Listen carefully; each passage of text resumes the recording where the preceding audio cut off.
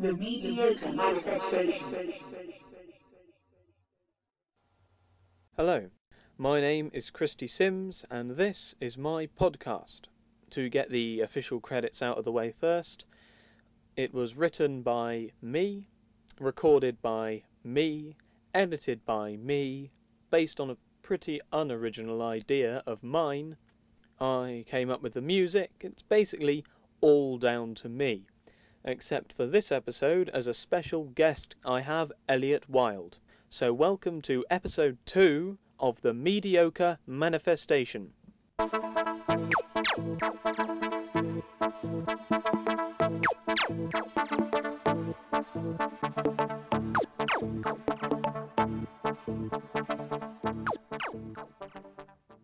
Now, the dedicated listeners amongst you, that is, those who heard the first episode and then decided to come back for the second, will have noticed that I've used the same theme tune for both episodes.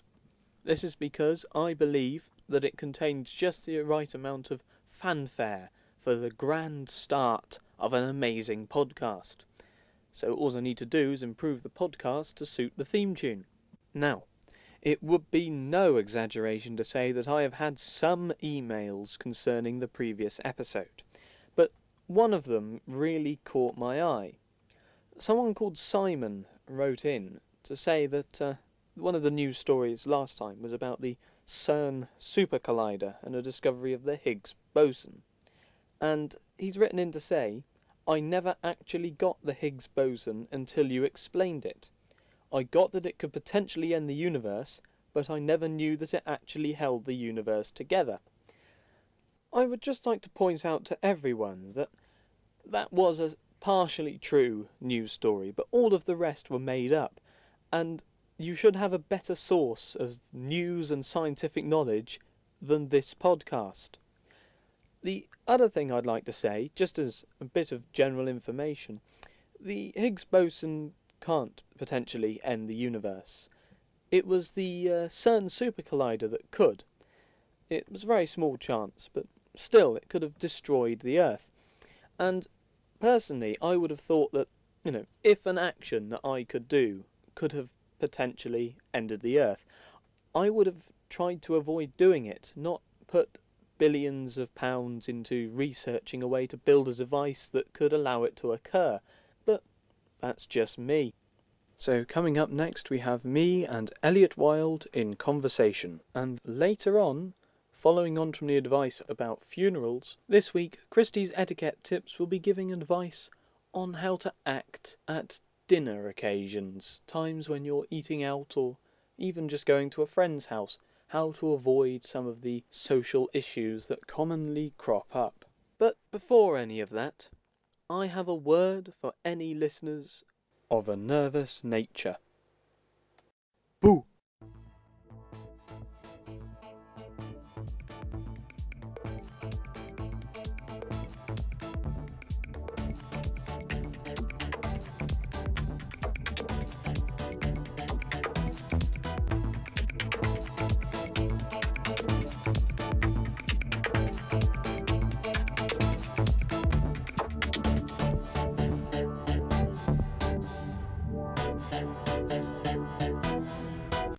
One of the emails I received accused my humour of being slightly too dry, and I was told I ought to bring some people in to alter the dynamics of it a bit. Unfortunately, after going through my entire address book, only one person was available enough to agree to appear, and his sense of humour is actually drier than mine.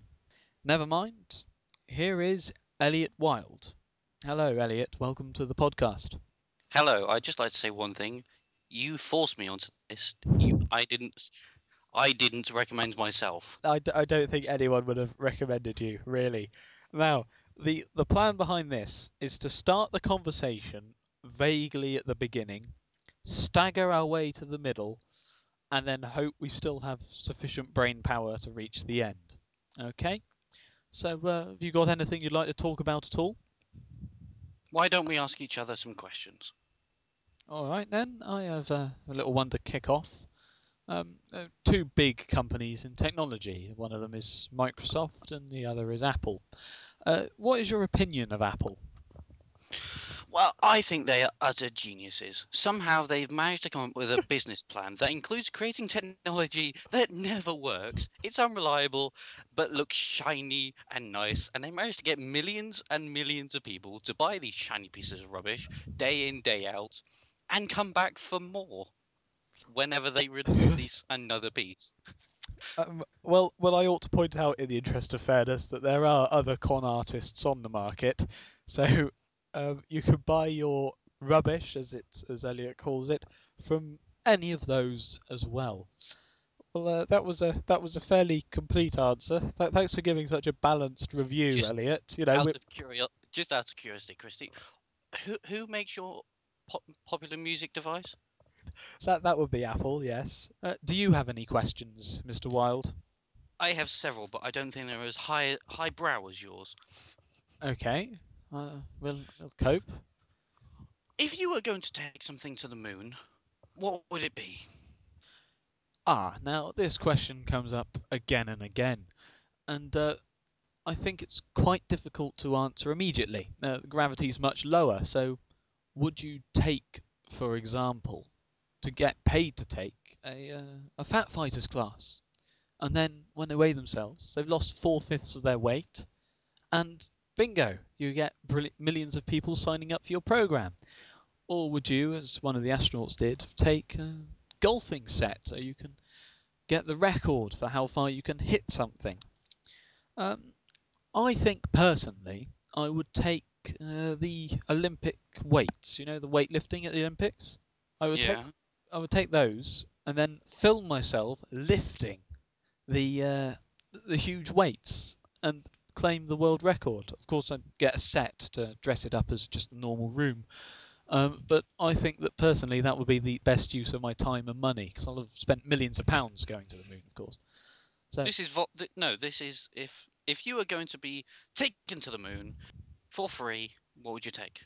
Not if you had to set up your own business and somehow make a business model out of it. Oh right, anything I wanted. Yes, like a big crackers for all the cheese up there. A big bar of dairy milk, I think. Just chocolate. You'd take some chocolate up. Well, you know, there's no shops up there, Elliot. They haven't got the infrastructure. But there's cheese. Take some crackers. Someone else who's got their astrological knowledge from Wallace and Gromit there, I think. Do not be dissing Wallace and Gromit. It is a very good docudrama.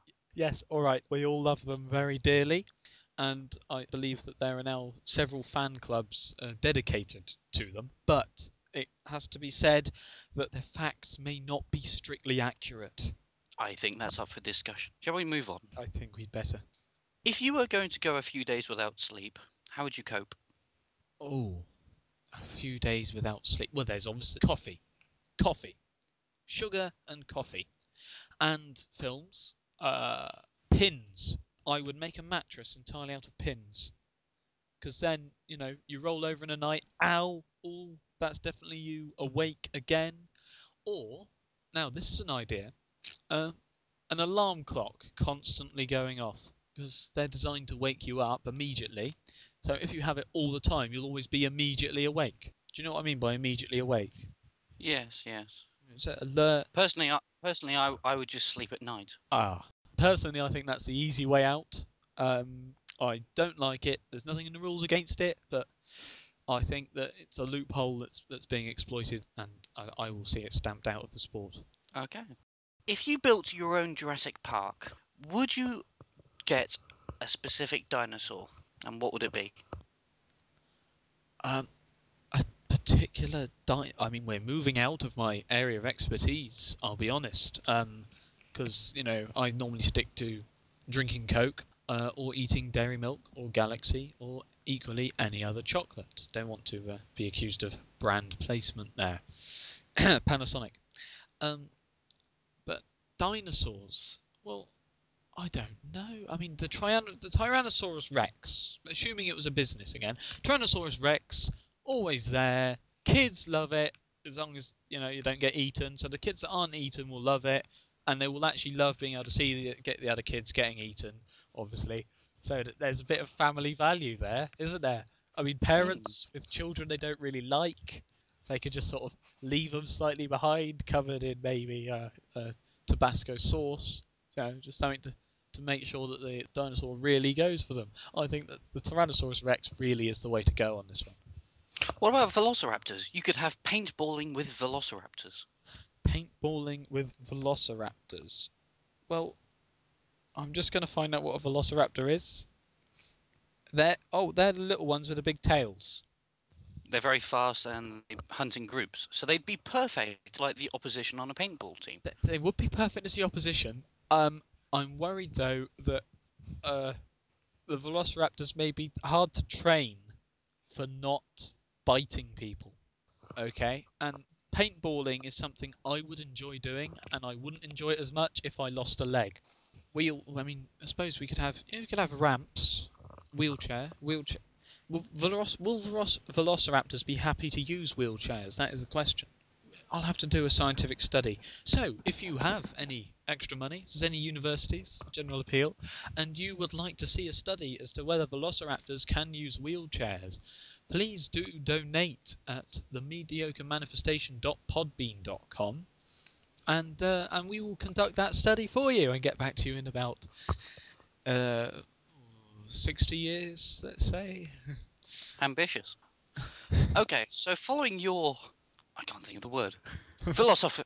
Mr. Wilde, how much you had to drink before joining us this evening? 2 litres. If you were in a vehicle going the speed of light, what would happen when you turn on the headlights? Well, if I was in a vehicle, because I actually do have an A level in physics, so I know that you can't go the speed of light. So if I was in a car going the speed of light, I would be the headlight would be the last thing on my mind. I'd be checking the seat belts, the airbags in case of a crash, trying to steer. I mean, you wouldn't want to check the headlights.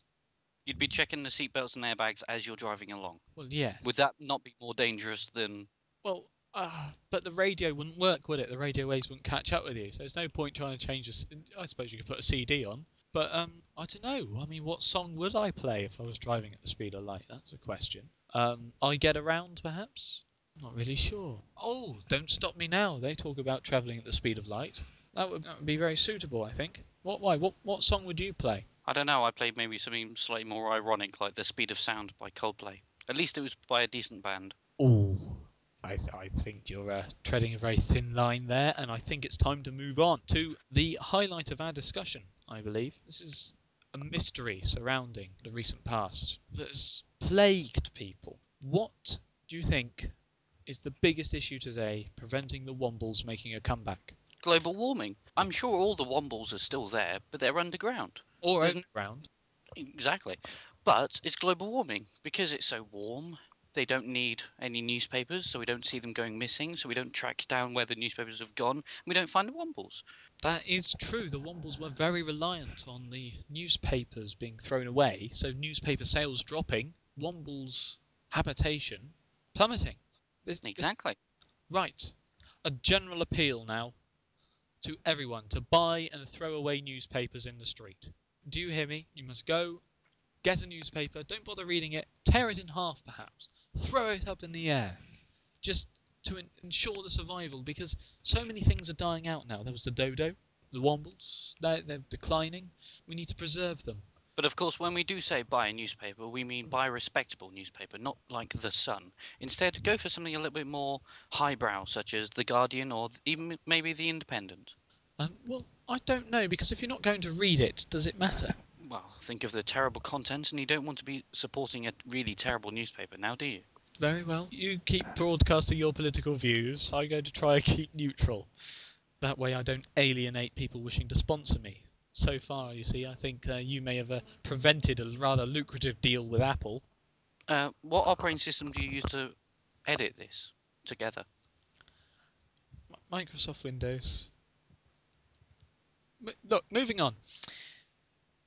Do you have any more questions? Aren't all generalizations false? Now, this is a difficult one to answer, and I think, personally, yes and no really does cover it. Because, on the one hand, yes, they are. But, on the other hand, they're not really. Because, of course, some generalisations aren't accurate, yet others are. So I think I've answered that fully. Right, is that the end of your quiz, Mr. Wilde? Yes, and is it the end of your quiz, Mr. Sims? Yes, it is. So have you got anything you would like to say to the adoring fans or fan before we say goodnight? Yes. Why are you listening to this show? Write in at The What is it? mediocre manifestation at hotmail.com. yes. Can I just say, right there and explain why you picked this show to listen to, just out of pure curiosity and morbid fascination. can I just say, when trying to encourage people to email in, it's always best to know the email address before starting. But other than that, I think you've done quite well, Elliot. So thank you and goodbye. Good night.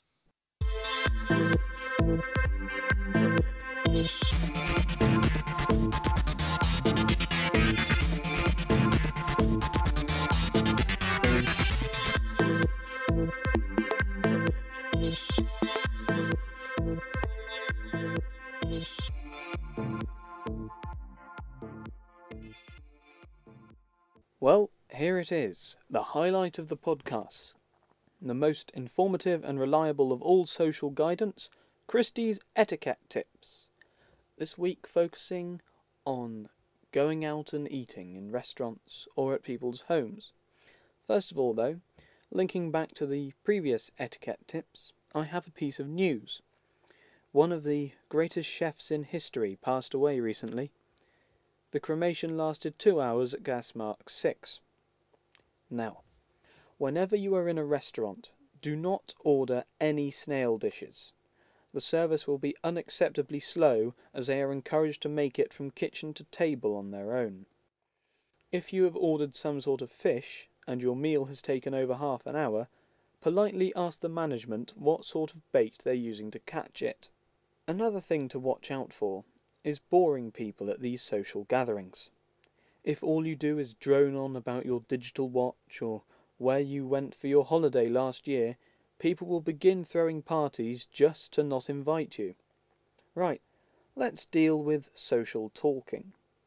If you're in a restaurant, then it is perfectly polite to complain about the food, have it sent back if it's cold or overcooked, and indeed say, I've ordered the wrong thing really, this is awful. But, and this is a key point, if you go to a friend's house, you cannot say any of these things. Asking for your money back would be particularly offensive. At this point, I feel I must warn you about a scam operating in a local restaurant. It has a sign outside saying lobster tails £1 each, or $1 for our American listeners. Yes, we actually have them. Now, you may think, that's cheap, and order them. What you will receive is an old man sitting at your table and saying, "Once upon a time there were 3 lobsters," and continuing in the same style. Don't fall for it. This is the self-same restaurant with the completely incompetent chef. I chose the simplest meal possible, a boiled egg. He held the egg in his hand and boiled his watch. Steer clear. Now, I'm going to share with you a little trick I learned a long time ago for being able to eat pizza. When the waiter asks whether he should cut it into 6 or 12 pieces, I always say 6 because I know I'd never be able to eat 12. Hopefully, these have helped educate you in all things related to going out to eat. And now I shall move on to my conclusion. This episode has gone on for longer than my 15-minute target, which means that I am now wasting time in chunks of 1/3 of an hour. I can only apologise for this, and I will try and compensate by keeping my conclusion as short as I can. I'm going to leave you with quite an interesting thought for this episode. How can you ever tell what a deserted area looks like? Now, if you have an idea on how to answer this, please get in touch by emailing me at themediocremanifestation@hotmail.com or commenting on the blog at themediocremanifestation.podbean.com. Or if you just want to give your feedback, you can do it there as well. Keep an eye on the blog, because that tells you when the next episode will be released, although of course if you've subscribed, it's automatically downloaded for you. The final thing I want to say before signing off was about the conversation between me and Elliot. Unfortunately, I've noticed the audio quality is slightly lower. That was due to the way it was recorded, so that we'd be able to talk. And another thing just to note was that conversation was actually live. Neither of us had heard the questions that the other one was going to ask, so that is our real responses in real time. Thank you for listening, and goodbye until episode 3.